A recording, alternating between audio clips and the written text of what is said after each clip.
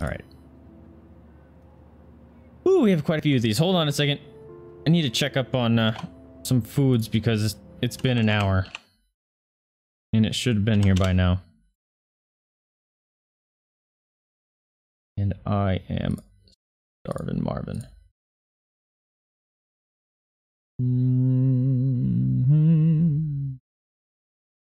What the? Why is this acting all goofy? There we go.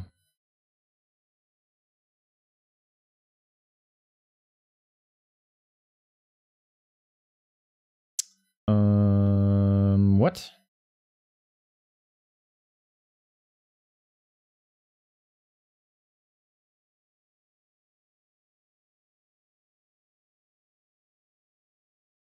Keep my phone handy. It says, whoa, it may take 1 to 2 hours to... What? Okay. I guess that makes a little more sense. I had to go through another party, I guess. Okay, well. Bummer. Alright, well, we might have some time. I'll just keep this off so I can hear. Sorry about that deviation, friends. I'm starving, and my stomach's all growling here. Okay, where did we leave off? Can't forget I put her in a wheelchair.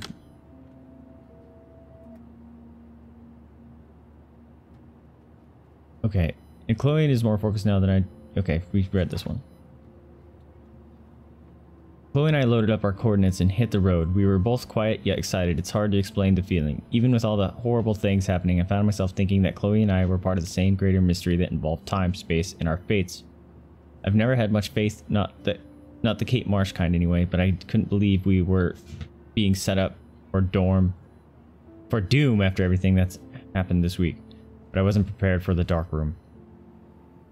The coordinates led us to an old abandoned farm owned by the Prescott family, and I shouldn't have been surprised that it was actually housing a weird secure bunker that was filled with Prescott memorabilia and worse. If there was evil ground zero, this place was it. Cupboards filled with named red binders that confirmed our worst nightmares. Not what I even had any clue that our amateur detective work would lead us to the kind of professional hell. When I saw the binder marked Victoria, my heart started pounding like a jackhammer. Then I had a real clue about what was coming. I don't even want to think about the images we saw of Kate Marsh posted unconscious with the motherfucker, Nathan Prescott. She did know the truth about what happened to her if she couldn't remember all the awful details, and then Rachel Lambert delicately composed photographs of her drugged and all over Nathan like some kind of sick goth couple. I couldn't bear to look at Chloe's face as she looked at the photos of her abused angel. I felt nauseated. All the hope I was feeding Chloe felt like vapor. And then we saw exactly what Nathan had taken his vicious layout with poor Rachel in the junkyard. Yeah, I didn't even look at those binders. I couldn't do that. We finally found Rachel Lambert dead and buried. I'm sorry, Rachel. I'm sorry, Chloe. I'm sorry, Kate. I'm sorry, William. Fuck you, Arcadia Bay. High school should be the best years of their life. I've heard over and over from my parents and other experts. Fucks do they know. Tell that to Rachel Lambert. Or Kate. I've never seen Chloe so cold and hard. She won't let go of the gun. So we have to find Nathan before Chloe kills him, and if that happens, it will be hard to rewind. But we're so as close to the end of the nightmare as possible, so I have to block out all those images of Kate Marsh and Rachel Lambert that will be burned in my retinas forever. There's still a final secret to uncover that nothing is going to stop us now, not even a goddamn tornado. Like, oh, the nightmare's almost over. It's only just begun. Chloe and I pulled up to Blackwell's parking lot and arrived at the end of the world party. Oh, the irony. We had to get rid of poor Warren fast, who wanted to bask in his alpha glory and hang out with Chloe and me. I can't put another one of my friends in danger. So bizarro to see all the students dressed up in expensive outfits or pre-Halloween costumes, talking and laughing and smoking and drinking, as if there wasn't a serial killer going around the same party, or the town wasn't in eco danger. As if to remind me of Arcadia Bay's ticking doomsday clock, I actually saw 2 moons in the sky over the horizon. Or that's what it looked like briefly before the clouds rolled over. I squinted and actually rubbed my eyes like a dork just to make sure my iris wasn't foggy. Was this just another sign of environmental illusion? Other people saw it too. Except Chloe didn't see anything besides vengeance. So she just went into the gym looking for Nathan before I could catch up. Nathan doesn't know that he's running out of time too. No irony intended. We are. My first and last Vortex Club party. Flashing lights and DJ Doom, no comment, spinning in an alternate reality. I might have been at this party standing in the corner, shy and nervous, waiting for somebody to ask me to dance, but being terrified. That happened. And that would have been the limits of my problem. Now look at me. But I had to find Chloe first, then Nathan before she shot him. No matter how evil I thought Victoria was, she's actually just a terribly insecure person with talent, passion, and a tendency to be a cruel dick for no good reason. I have to see beyond our petty mean girl drama and assume she has a role to play in all of this too.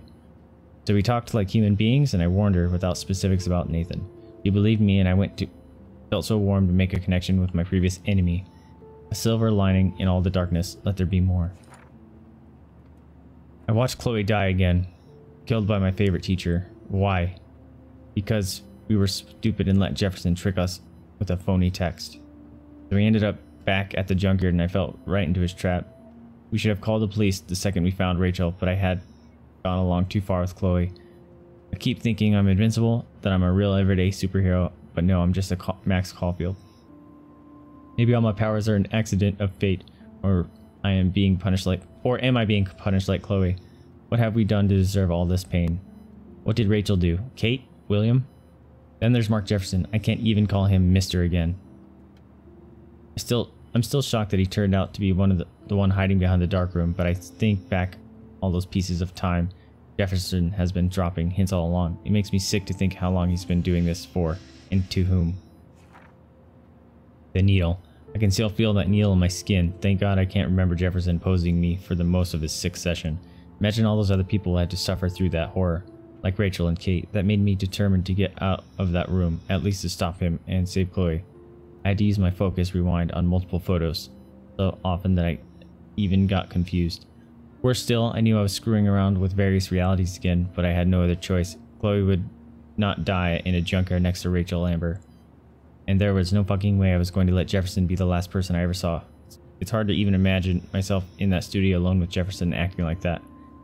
Everything was so neat and sterile, but it felt like the filthiest place on earth. If I didn't have the ability to bend time, what would I have done? What could I have done? Sometimes I felt removed, like I was looking at myself going through this hell. But thanks to Jefferson's class photo, he personally helped me escape. I also feel so terrible that Victoria had to end up here with me, just because I warned her about Nathan. I should have known that she would rush to Jefferson for protection. Instead, he kidnapped her and almost murdered her because of me. Yep. So bad thing that I warned her. Whoops. It's a good thing. You gotta warn your friends. You don't know when this shit is gonna happen. Warn people, not even your friends. I'll never forget the way Jefferson looked at me. So cold and mean. I felt like I was one of those awful true crime shows my mom binge watches. How does somebody become evil? He actually shot Chloe in the head just like that. Motherfucker. I wish police had taken Nathan in after I told Principal Wells that he drugged Kate. He might still be alive, and maybe we'd have taken down Jefferson too. Yeah, that's a bummer. I can't believe I was able to focus and rewind into my selfie all the way back to art class on Monday. I turned my photo for the contest after I sent a text to David warning him about Jefferson. Phew! The only reason I haven't had a total meltdown is the fact that I do have this incredible power. I have to use it right for once, and maybe never again. It was weird to be in class with Jefferson, like I wasn't just tortured by him in an underground bunker. I saw him for the first time as he is. A creepy, manipulative psychopath filled with bullshit. He uses art and passion to seduce people, but behind that there's nothing but hate and perversion. I only pray that I can fix this timeline, not fuck it up. Okay. Use the screen.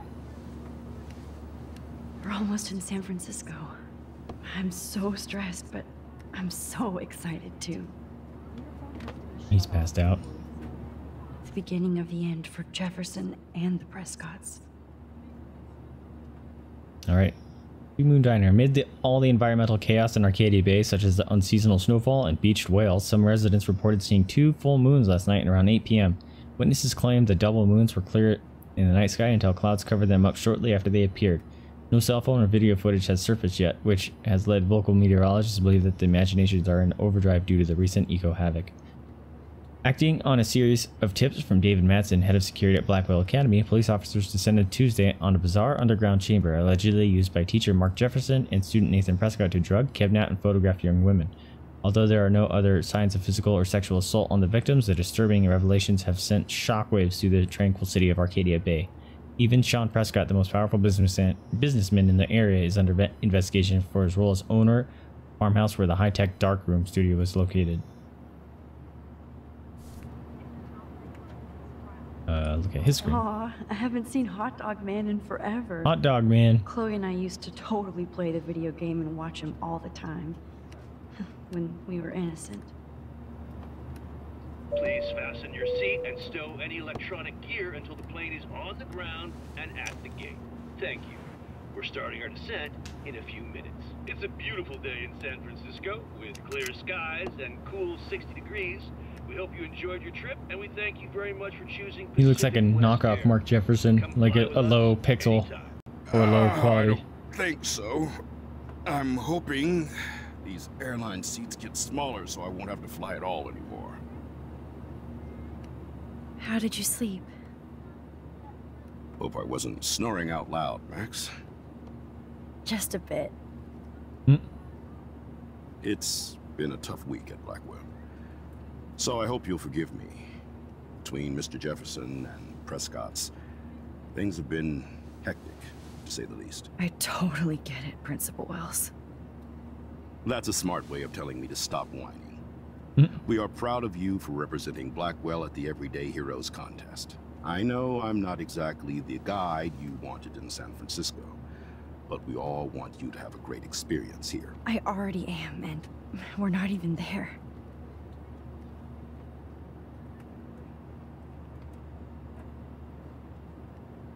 Oh, Christ.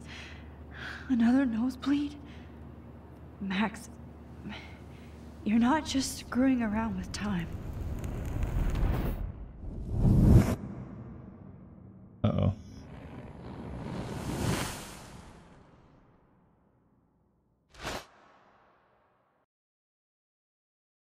Oh, it's just one photo this time. Okay.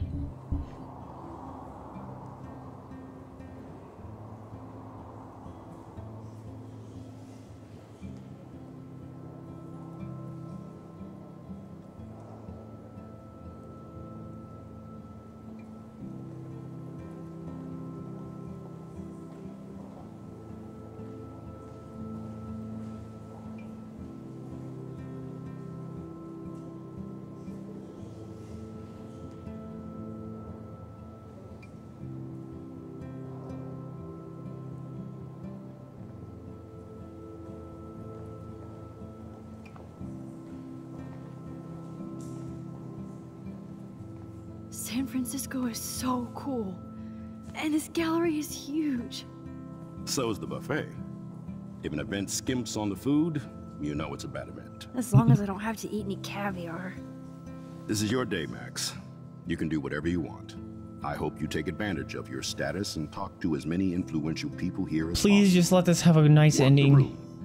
I Like, don't know. don't want anything I feel bad so happen weird, anymore. like I'm a little kid hanging with the adults.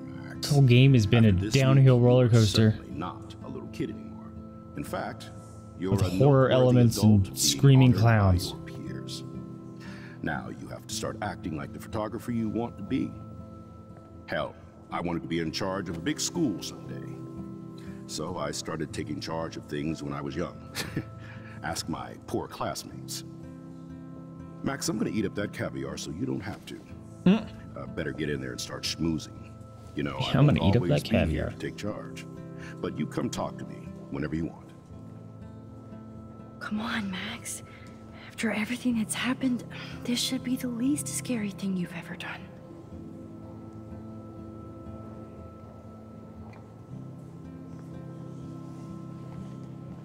Wowzer, Max. You did it. Somehow. I would have never thought I'd get to speak to a gallery receptionist about my own work. Nice.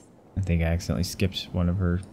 Why, good Speaking morning. things. You must be Max Caulfield. Congratulations for your Everyday Heroes photo. The exhibition is quite impressive, especially with your entry. Thank you. The Zeitgeist Gallery does have a cool history in Frisco. I mean, San Francisco. I wish I had time to go see those murals here. That's hilarious. Donation box. I need to drop some serious cash in there.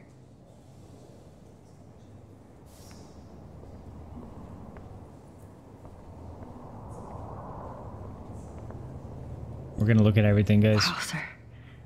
A Danny Lee article.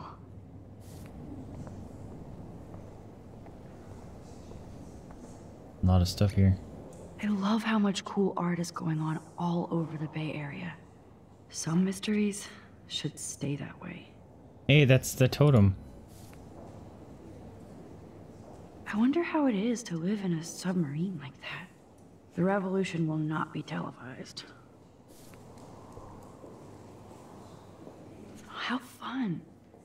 Yes, Warren would definitely go ape over this show.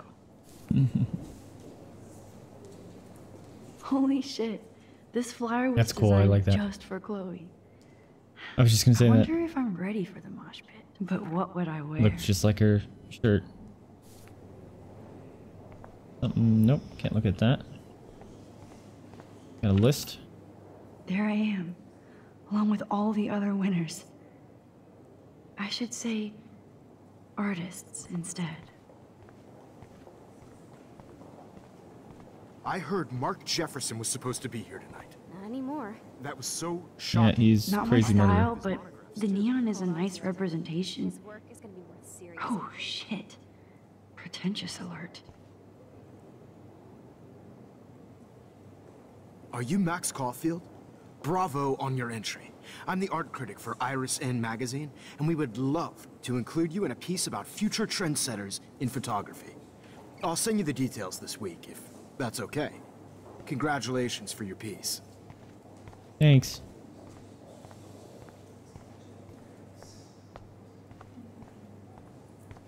Look all those in a minute. I guess I have to get used to the idea of fancy food I don't want to eat. Don't eat it if you don't want it.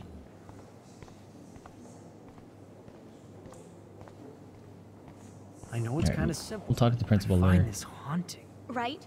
The instant print makes it look timeless. Nostalgic. Young and grunge. He'll think about those days for the rest of his life in prison. A teenage Good. girl. I think it's for some contest. That's cool. Seems pretty mature. No, no, no, no. Oh, I can't talk to him now. Why can't I talk to him? There it goes. Oh, hey, you're the one who entered the self-portrait.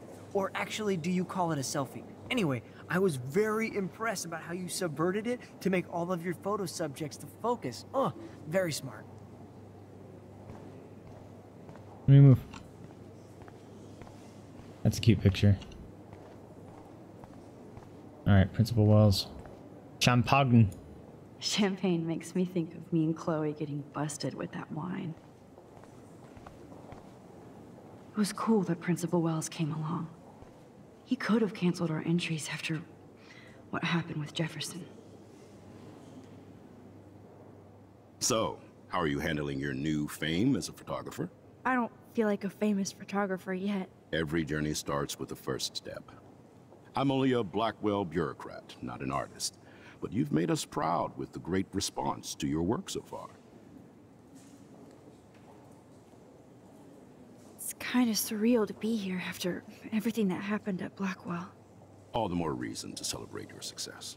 Maybe I feel guilty for celebrating. Yeah, Leave that I'd be to kind of me. on board with that. I should have been more proactive about Kate Marsh. Yeah. In an awful situation. Mr. Lead of the... She's strong, School. and I'm glad she made it out of that hell. Should have put my foot down with Nathan Prescott. Or put my foot in his ass.